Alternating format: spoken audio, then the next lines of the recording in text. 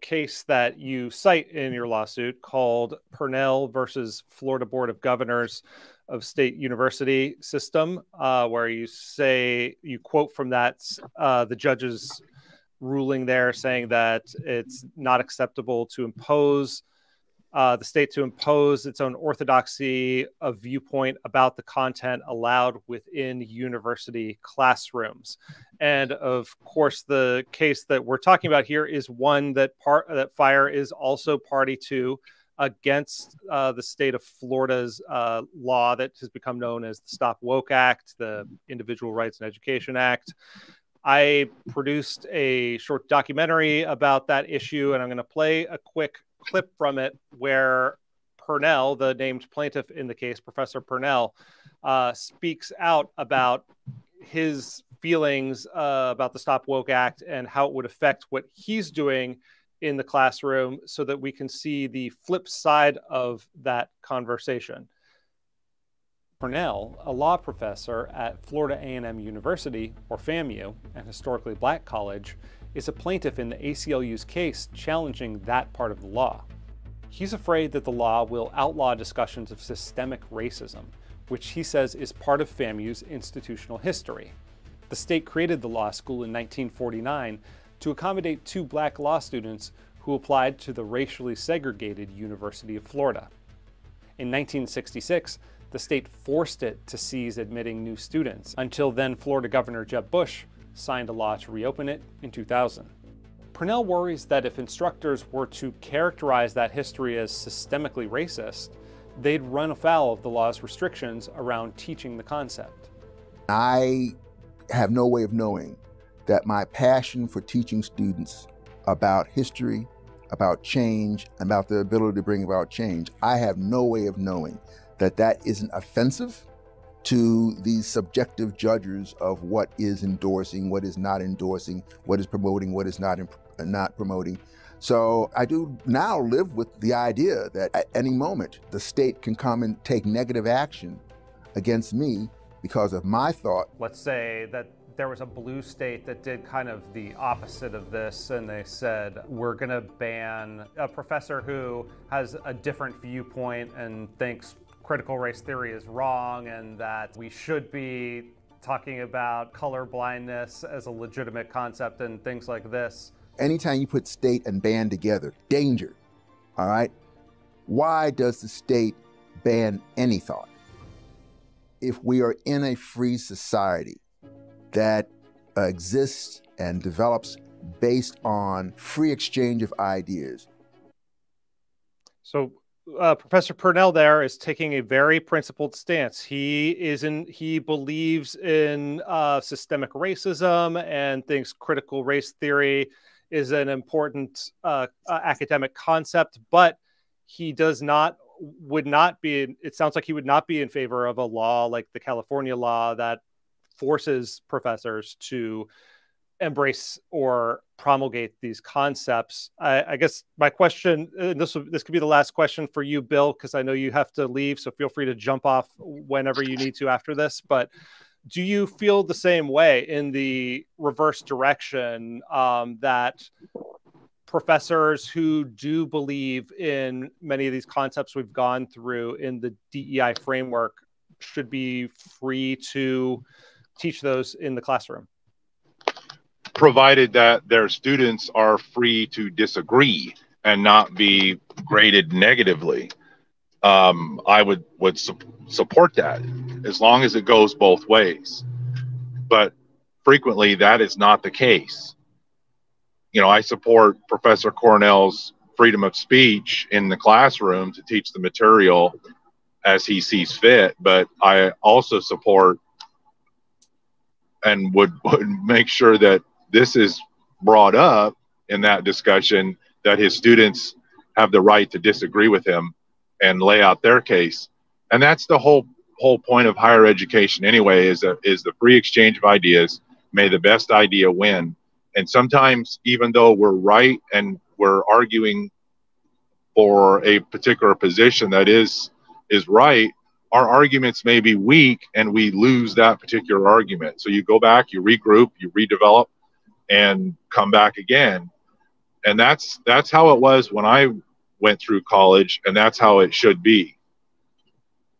The idea of may the best idea win, I think, is so important. And many of the DEIA cheerleaders are, in a sense, betraying a sense of like their own insecurities.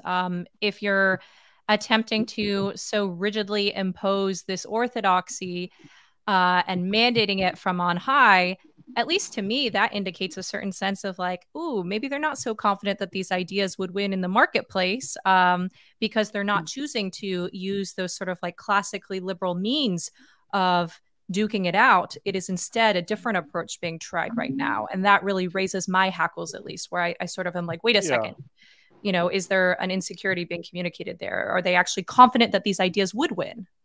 Yeah. And, you know, Liz, when I raised that phrase, the marketplace of ideas, with Chris Rufo in a previous live stream that we had, he disagreed that we even have a marketplace of ideas in higher education. We're going to drop links to all this media in the description. So, you know, if you're interested in this conversation, you might want to check out that full stream with Rufo.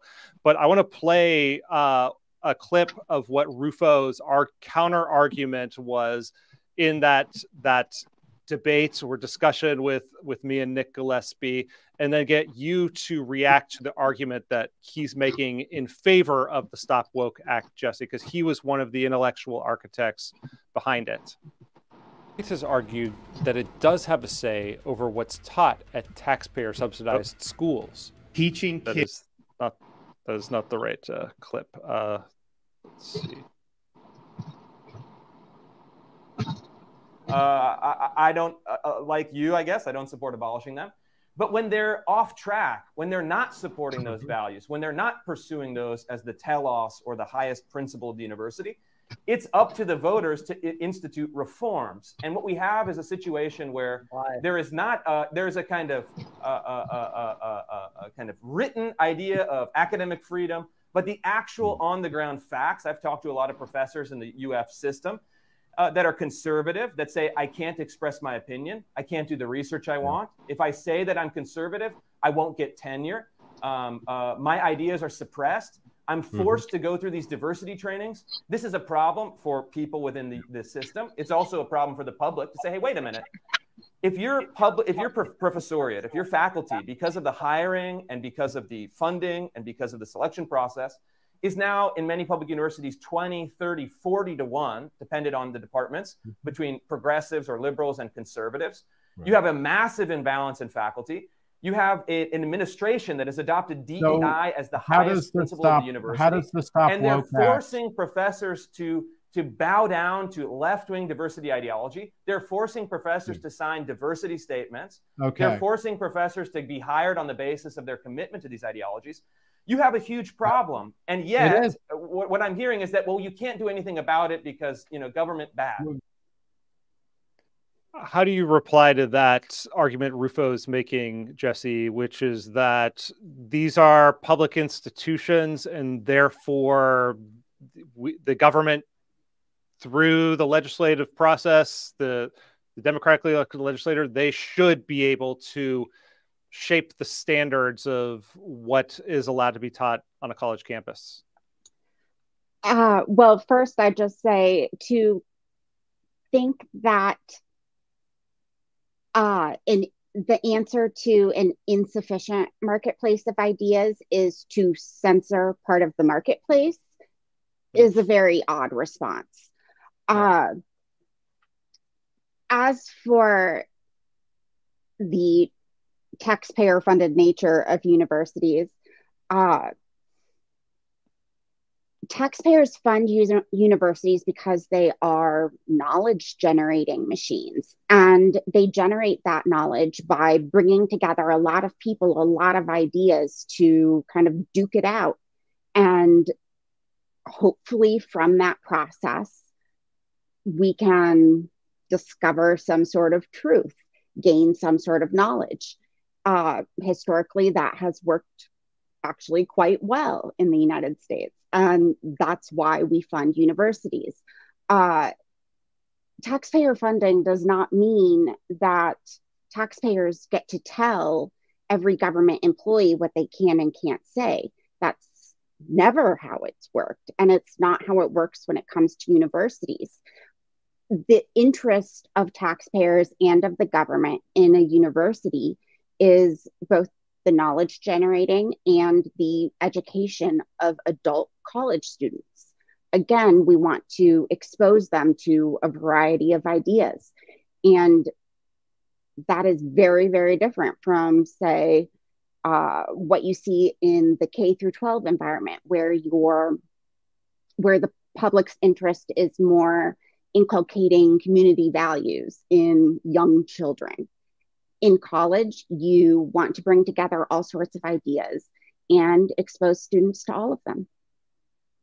And, Liz talked earlier a little bit about I think she said tightrope that you are walking at FIRE, where you are willing to take on both of these cases. It's vanishingly rare that, I feel like it's maybe us and FIRE at this point that are willing to be that civil liberties oriented organization that I've heard so much about, but I'm not sure where that one went. There used to be another one, that Ira Glasser one that was so good. Sides.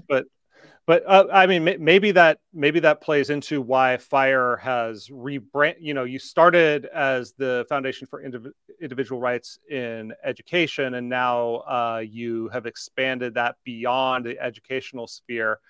Is there any insight that you can give us there as to why has FIRE expanded its mission? Is it because of that lack of people willing to walk that tightrope? I think there was definitely a need for an organization to come out and be willing to defend free speech just because it's free speech, and not on the grounds of the correctness of the opinion being given. And I know that FIRE first, before it ever wanted to expand, it wanted to make sure that it was doing everything it could in the higher education space.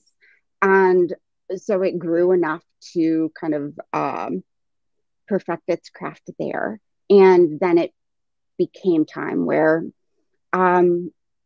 they could jump into the wider community.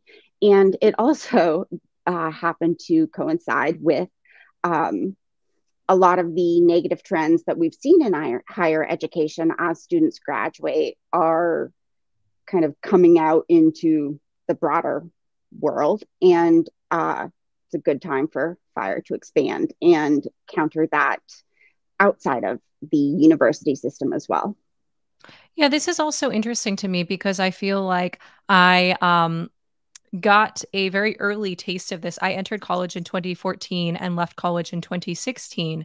But it was interesting because I think so many people, when attempting to trace this sort of second wave of political correctness on campus, obviously we had the wave in the 90s, which I know Greg Lukianoff of FIRE has actually written about wonderfully for Reason, for our print magazine, of like, hey, actually this wave of political correctness on campus, this isn't really the first time this has happened. This has been a little bit of a cyclical thing throughout, recent American history. But I do think that this most recent wave is really traced back to starting around Ferguson, Missouri, 2014, that whole thing. And it was really interesting to arrive on campus right as so much of this was bubbling up. But then I see so much of my cohort. I got the hell out of college and early in part because of this. And so much of my cohort, it's been so interesting watching them then go into, major newsrooms and other different industries.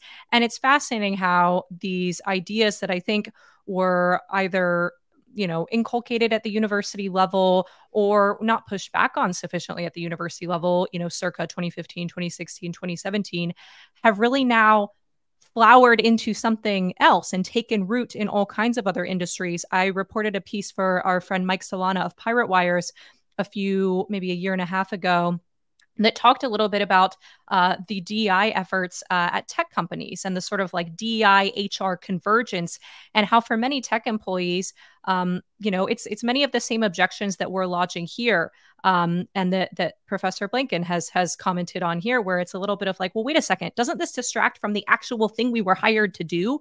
Doesn't this distract, in the professor's case, from educating students, from teaching them chemistry, or in the tech employee case, from sales goals, or creating the best possible software to sell to their customers? So I think there's something that people are sort of slowly coming around to, which is like, a lot of these things distract people who actually want to roll up their sleeves and get hard work done. And there's also a certain hollowness that I think people are sort of slowly becoming wise to.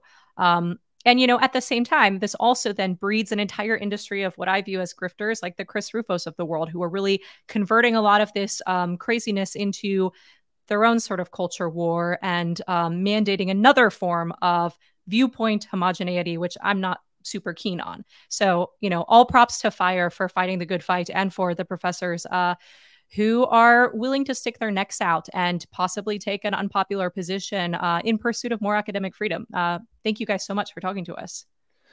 Yeah, and the issue with the mandating aspect, that's the key word, Liz, that you mentioned there, absolutely. Is that, we can sit here and have our criticisms of these concepts, and I think they're warranted. And, even when they're not mandated, I think there's a lot of self-destructive ideas that we've gone over today that should be vigorously criticized. But it is the reason we advocate a marketplace of ideas is because this stuff is really complicated, and reducing it to its woke versus non-woke, and this all is gospel, or this all is garbage. It doesn't really make sense. It has to kind of play out in a messy social process. And the less we have, governments or community college, state-connected community college review boards trying to impose their vision of the social good, the more we can actually, I think, progress and get to an actual social good. Hey, thanks for watching that clip from our conversation with Jessie Appleby of FIRE and Professor Bill Blanken from Reedley College. For the full conversation, click here. For another clip, go here.